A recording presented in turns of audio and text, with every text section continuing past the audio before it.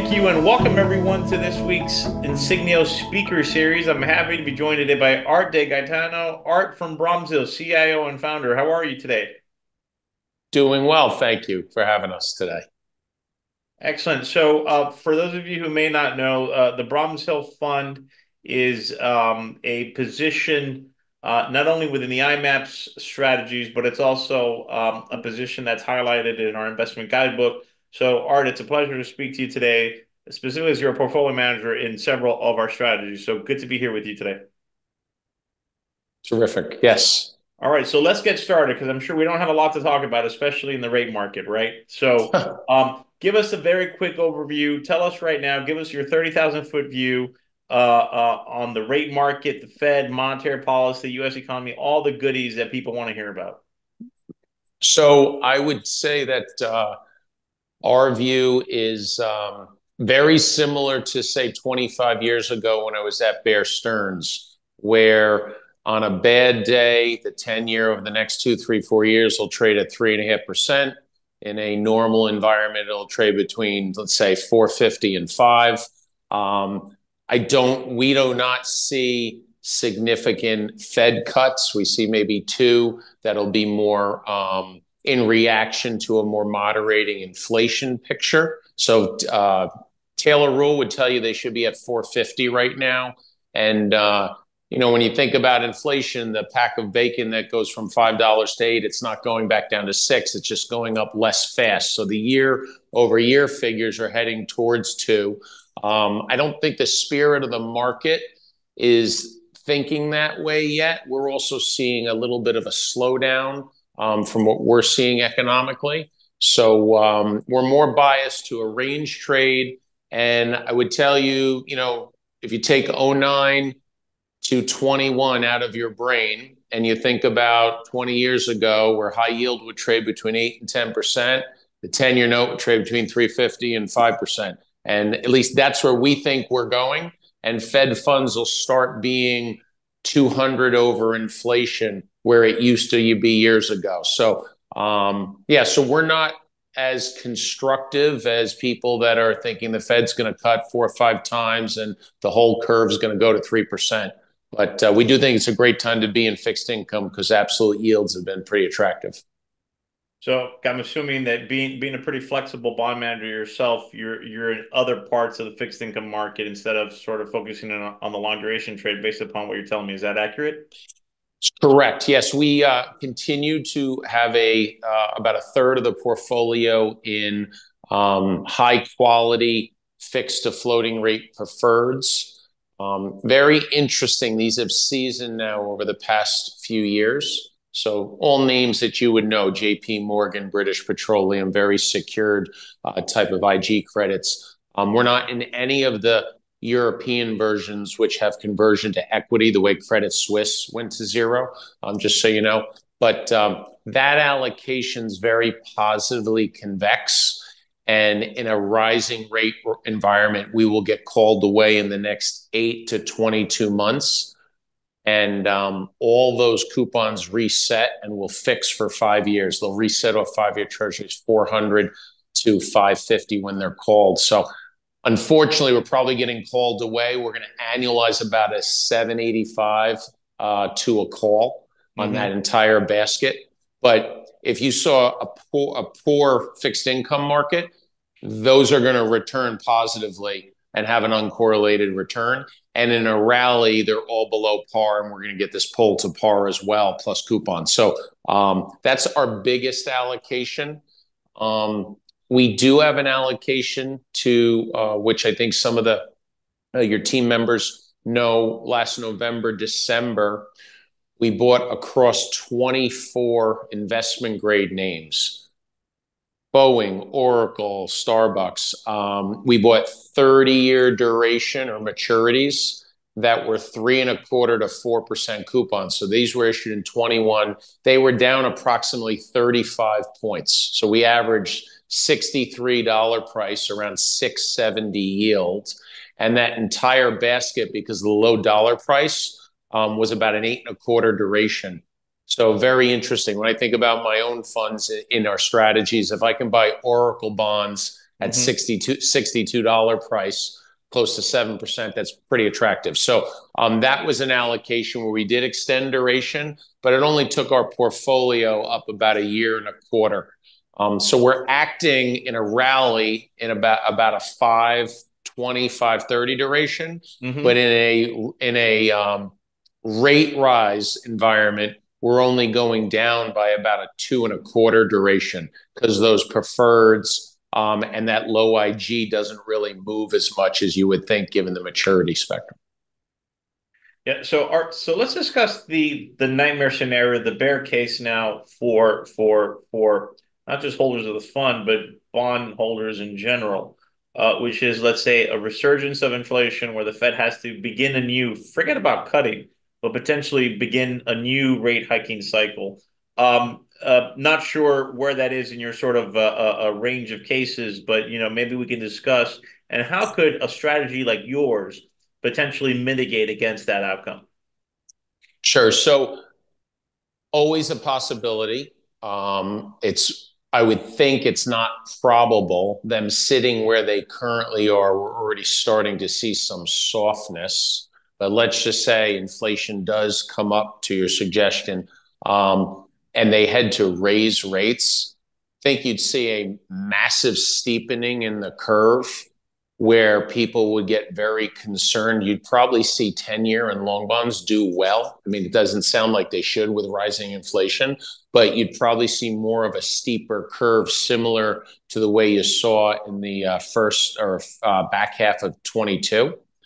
Where our portfolio would do well is all those preferreds will get called. So over Hmm. an 8 to 22-month period, we're going to be getting return capital, almost like a mortgage bond returns principal and interest. We have about 16% of the portfolio that will mature within a year to year and a half, all investment grade corporate bonds. The long duration allocation I mentioned in those deep discounted IG names, that's about a 14% allocation. I'd have to, you'd have to lose over 120 basis points, 115 basis points to net lose money between the coupon build and where you would be on that duration. So in a rising rate environment, we probably look like a hero compared to most bond managers. Yet, if you look at the rally in November, December of last year, we outperformed. So this year, the ag right now, as of this morning, was down 135 basis points. I think we're up about 75 basis points on the year. So, again, not to say that we're so excited about being up 75, but you should think of us as outperforming. I mean, we're going to run between a 6 and 7 coupon, I think, for the next 3 years. So we're going to compound towards 20% on a Hmm. coupon alone. So yeah, I think we would do well in that environment And if that's if based rates went upon up. current holdings in the portfolio. Correct. There's still approximately 18% in short dated treasuries. So we had about a 42% allocation to 1 to 3 month treasuries up until last October. That capital was put to work in the fourth quarter of last year, all the way down to about 18%. So across the firm, we have probably about $1 billion. I'd say about $1.3 billion in short-term treasuries. I'm not really nervous about that. The 2-year treasuries at 460, the curve's telling you it's not Hmm. going to get away from you. Right. But I also would think, this is going to be an interesting year. I think it's a lot of people, including myself, and you're not really sure the political side, what's going to happen in the U.S., but we want to keep some capital really in place to take advantage of any opportunities and dislocation. I mean, we're always liquid, which I know your team knows. Hmm. And I don't think there's a single name in our portfolio that's defaultable in the sense that Ally preferreds are probably the most volatile. And, that's a company. Warren Buffett owns 10% of the company. They just became investment grade last year from double B. But, we're very high up the quality spectrum, not significant credit beta here. Yeah. And I'd like to remind everyone that if you do have questions for Art, please submit them into the chat. I'd be happy to read them out to him here in just a few minutes. Art, let's transition now and maybe talk about some other fixed income sub-asset classes that investors might have an idea about. Would love to hear your views on. Let me ask you right off the bat: Are investors being adequately compensated in the high yield market, given where spreads are today? Um, well, simple answer would be no. Spreads are, on the cash index are about 310. On the credit default market's about 325 basis points.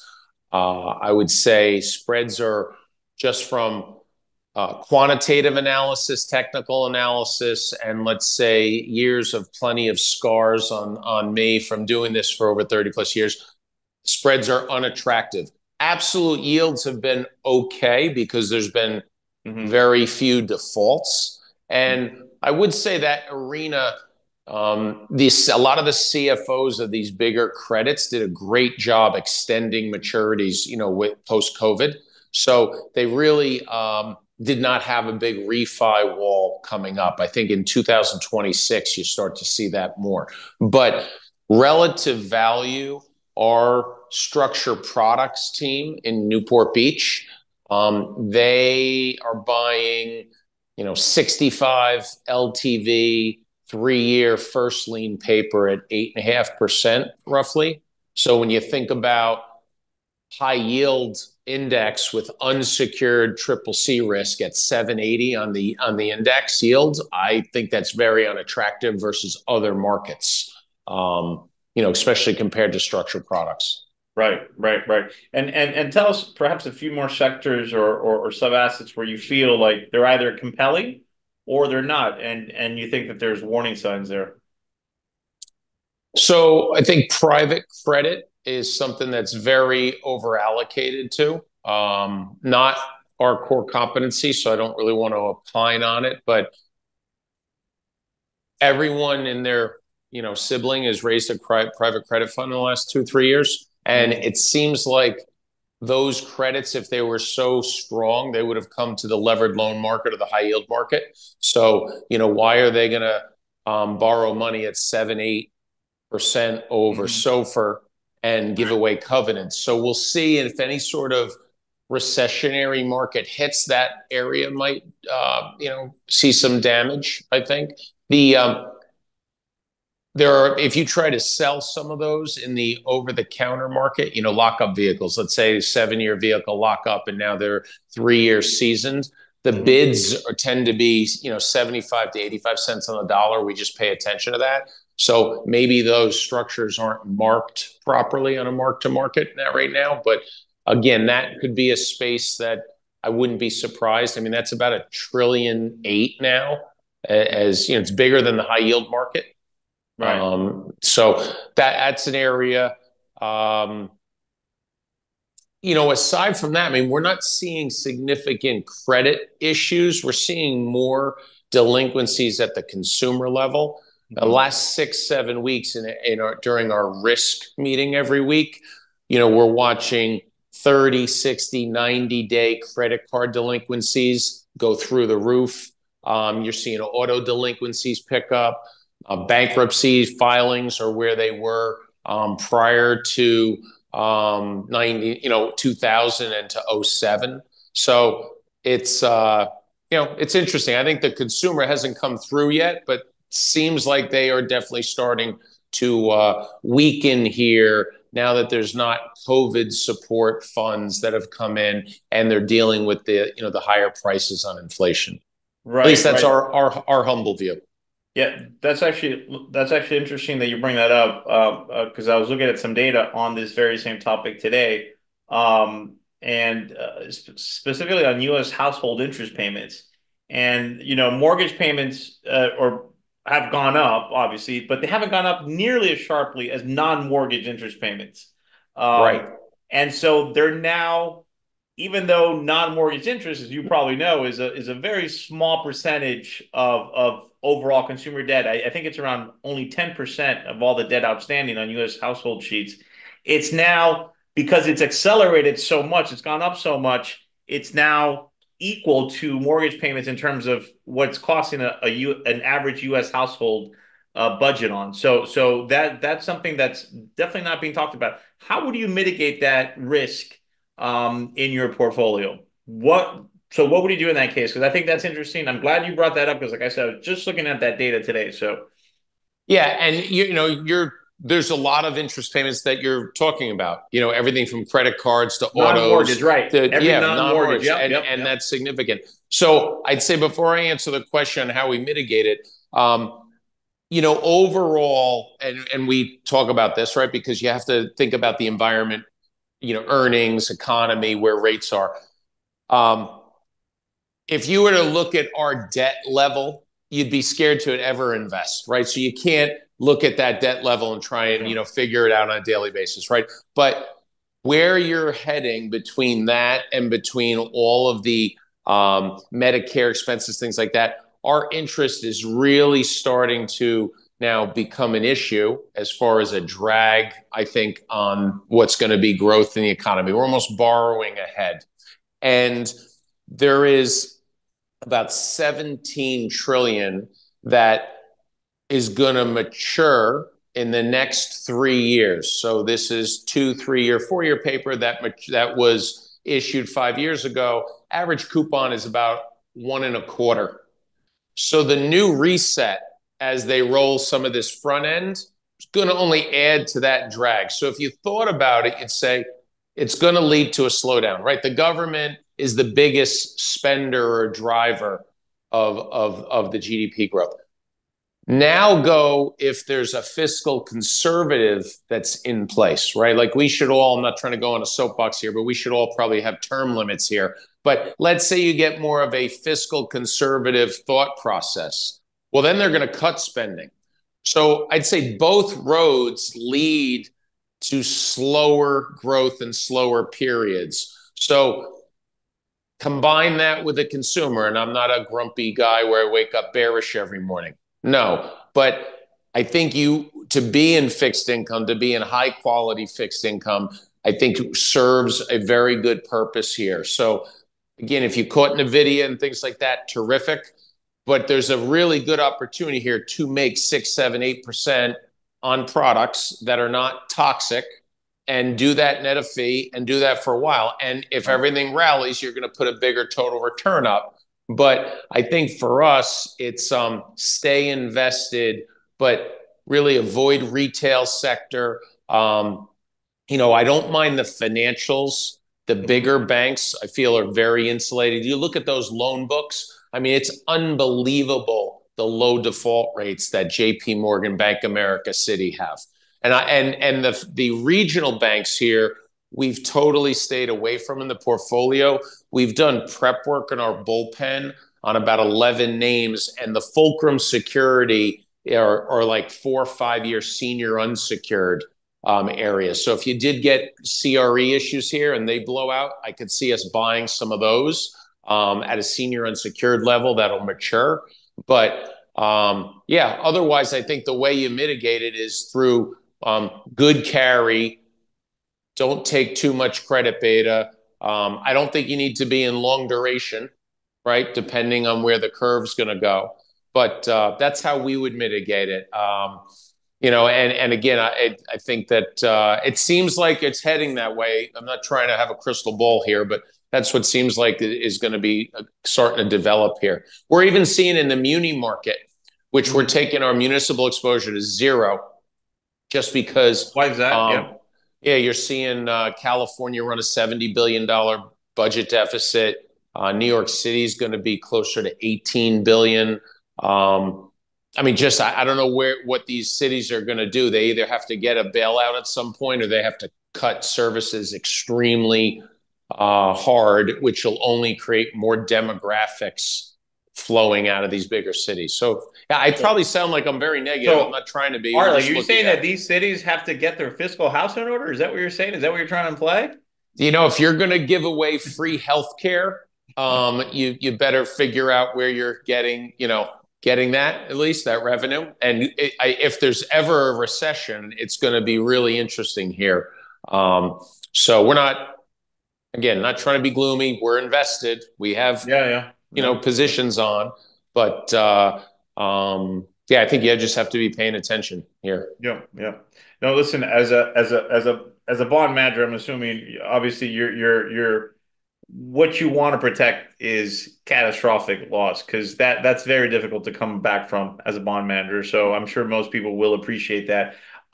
Maybe last question I'll ask you before I turn it to some audience questions that have come into me directly here. Um, how do you, as a let's say multi-asset fixed income manager, in the sense that you're looking at many different sectors within the fixed income space generally. You can invest in preferreds, you can invest in municipals and in credit and spread. So how do you what's your secret sauce to know exactly what allocation to have makes sense? Walk us a little bit through your investment process there. Sure. So, big part of the process is prep work. The way a pro athlete practices 6, 7 hours a day, we do significant prep work. And if on securities, asset classes, and if it doesn't warrant being the portfolio, it goes into what we call a bullpen. So as of this morning, there's about 94 names in the bullpen. But if you're prepared to buy something at a price, even though it's not there in the market, and you have capital, it's the speed of capital to be there, right? So that long IG trade I mentioned, we waited a year on that. And finally, it got to north of 650 yield, below $70 price, and then we got in motion. But we were prepared, to the buy. So the prep work is significant. There's sometimes you also have to be flexible. So 4 months ago, I'll give you an example. We saw a bid list. And again, we're trading on the same desks that BlackRock, JP, PIMCO, Guggenheim, and we're like a Navy SEAL team on a bigger ocean, with our capital. So a bid list came in. There was 180 million 2-year JP Morgan bonds that we bought at 670 yields. Now, we weren't looking to deploy capital in the 2-year part of the curve, but when I looked at it with our team, we're going, that's a 14% return in 2 years. We win there, right? So it's kind of as you're almost a taker of price. You try and get prepped for some areas that you think are good. If there's a recession, there's certain names in our bullpen we're going to buy. There are 16 double Bs that are 2.5 to 4 year maturities that we've pro forma'd up that in a recession will probably trade around 8%. And we've already mentally tripped every covenant, shrunk EBITDA, take liquidity to zero. Those all mature. So those will be, a 25 to 30% type of return over a maturity spectrum of 2.5 to 3.5 years. So pretty attractive. So we try and prep 4 different type of scenarios. If there's a risk off scenario, one thing I'd mention, which I think is important and people haven't talked about it, in the last 5 weeks, the correlations are starting to move. So we look at correlations once a week. And if you think about in 22, your regular stock bond portfolio all went down, right? If there's a equity move or a risk off move, I think you're going to get a decent rally in fixed income in treasuries. So that correlation is the old correlation that used to exist is starting to creep back into the market. Every week it's been getting a little more correlated. So that's another way where, you might prep for something is to be in more longer dated quality securities. Again, we'll rally in a bigger duration way than our current duration spits out. We're a 4.2 or a 4.5. We're going to rally more like a 5.4. But in a down, we have very good protection. So, right, excellent. So I think we're almost out of time here, but I think we have time for 2 questions. I think we can get through. Let's go over this first one that came in, which says, I think you already answered this. I think you said 2, but I'll ask it anyways. How many Fed cuts do you expect this year? And then let me just add on here, how many Fed cuts do you expect next year as well? would expect 3 this year. I actually think June is more on the table than people think. Would expect maybe 1 the following year. maybe 2. So our view, again, humble view here, I don't think you'll see Fed funds go below 4% in the next 3 years.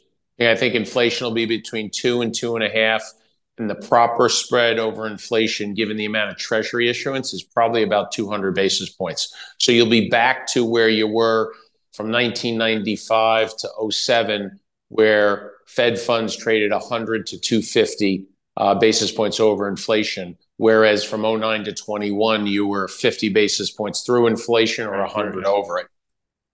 Yeah. At that point, you're gonna want to definitely find some attractive levels there on the fixed income space. And finally, last one, I'll throw you an easy one. Okay. Who's going to win the U.S. election in 2024? Oh boy, yeah, that's a tough one. Well, we were already wrong because we did not have President Biden running, just for not being political either side, but just, I don't think he's mentally there. If I had to pick one or the other, I think Trump will win. You just have to pay attention to some of these lawsuits going on, which could be a snag. Look, we're a mess over here. I mean, I've never seen it as such a almost like poor options on either pick, right? So hopefully it ends up okay. But if I had to pick one, I would say it looks like I think Trump will win. The inflation side of the pain, of the last 3 years, I think will absolutely not allow the current administration to continue. Let's put it that way. Okay. Any sort of implications from that result for your portfolio, you think? Well, look, both parties like to spend money, right? I mean, we saw really, Obama started spending money. President Trump spent a significant amount of money.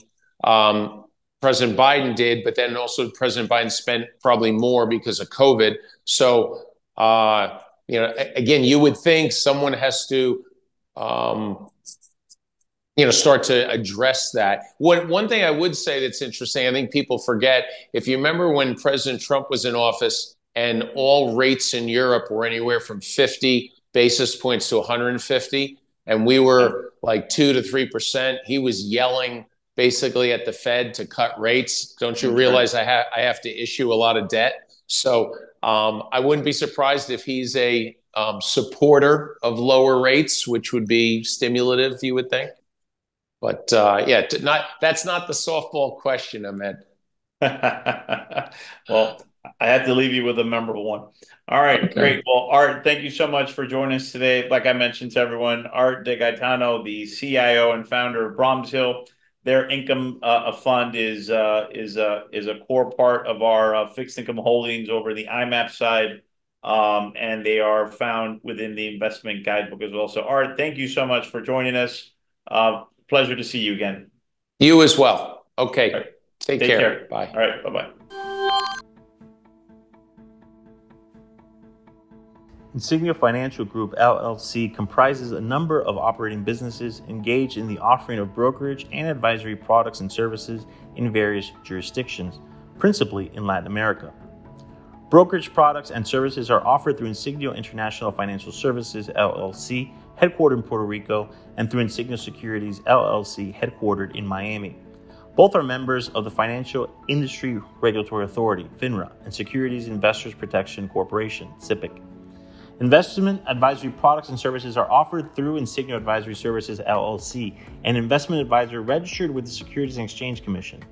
In Uruguay, advisory services are offered through Insignia International Asesores de Inversión Uruguay, SA, Insignia Asesores de Inversión Latam, SRL, and Insignia Asesores de Inversión de Uruguay, SRL, in Argentina, and through Insignia Argentina, SAU, and in Chile through Insignia Asesorías Financieras, SPA.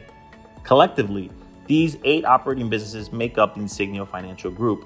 To learn more about the broker-dealers, including their conflicts of interest and compensation practices, please go to https://insignia.com/disclosures/ or via www.finra.org. To learn about Insignia Advisory Services and any conflicts related to its advisory services, please see its Form ADV and brochure, which can be found at Investment Public Advisor Public Disclosures website, https://advisorinfo.sec.gov/.